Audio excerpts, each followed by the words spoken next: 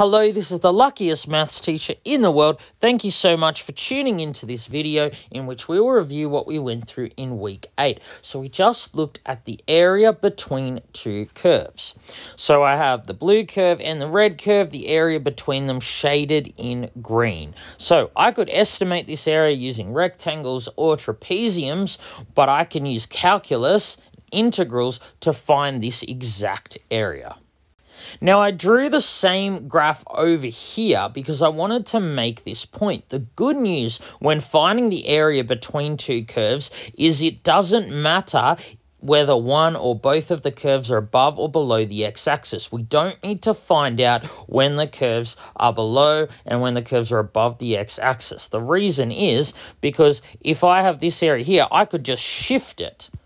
Like I've done here, I've just moved it up. This area doesn't change if you move the two curves up. So that's why it doesn't matter where the area is in relation to the x-axis. The bad news is, however, you need to always know which curve is on top.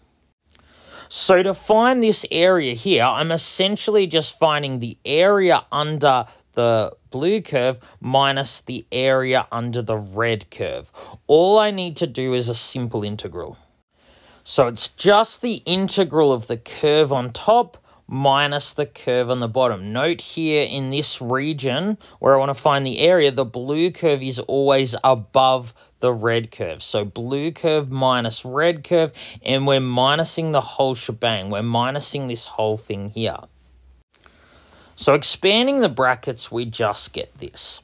Now, hopefully you're asking yourself, wait, to find an area, don't we need to use definite integrals? Don't I need numbers here and here? Well, yeah, we do need to know the x values between which we're finding the area.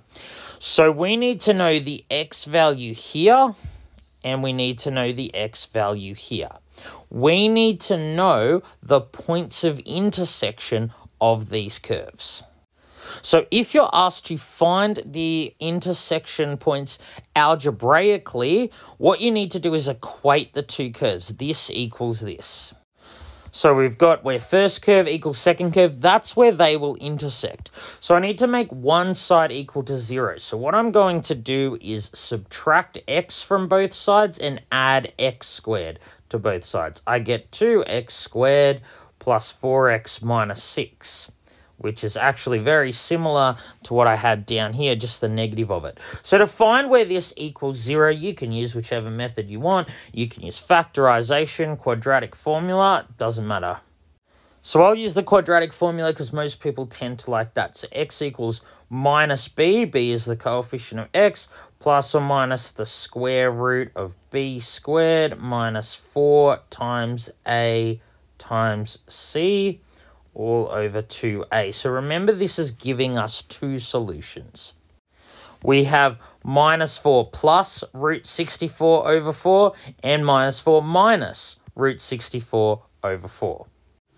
So the two solutions we get, x equals minus 3 and x equals 1. They are the x values of the point of intersection. So our integral, where we're finding the area between the two curves, is going to be between minus 3 and 1. Remember, we always put the smaller number on the bottom. So now we're going to go ahead and anti-differentiate this and evaluate it at these 2 points. So this gives us minus 2x cubed on 3. So remember, we increase the power by 1 and then divide by the new power. Then it'll be minus 2x squared. And remember, integral of 6 isn't 0, it doesn't vanish, it's 6x. We don't need to add the c for definite integrals. We're just going to evaluate between minus 3 and 1. So we get 10 over 3 plus 18, and that will give us 21.3 recurring units squared. That is the exact area in green. All right, let's look at a more difficult example. So let's look at finding the area here shaded in yellow between the blue and the red curve.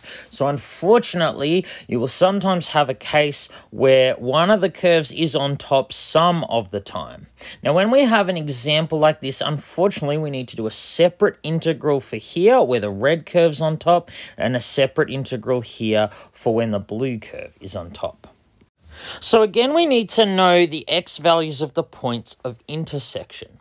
So on the previous slide, we were able to do it algebraically because it was just a quadratic. You should be able to do that algebraically. But when we have a cubic here, if we wanted to find the points of intersection, we'd be solving a cubic, and rather than use polynomial long division, we could just use our graphics calculator. And it should tell us that we have points of intersection at x equals -1, x equals 2, and x equals 4.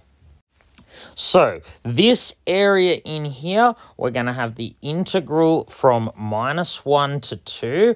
Because the red curve is on top, it goes first. We do red curve minus blue curve. And once again, we need to subtract the whole of the second curve. All right, let's make this easier to work with by collecting like terms. So this here is going to be this area here. But now, if I want to find that area there, well, I'm going to need to take the integral from 2 to 4. But it's going to be this time the blue curve minus the red curve, because now the blue curve is on top. So the only thing that will change here is the signs. Each of these terms will change sign if I do blue minus red rather than red minus blue.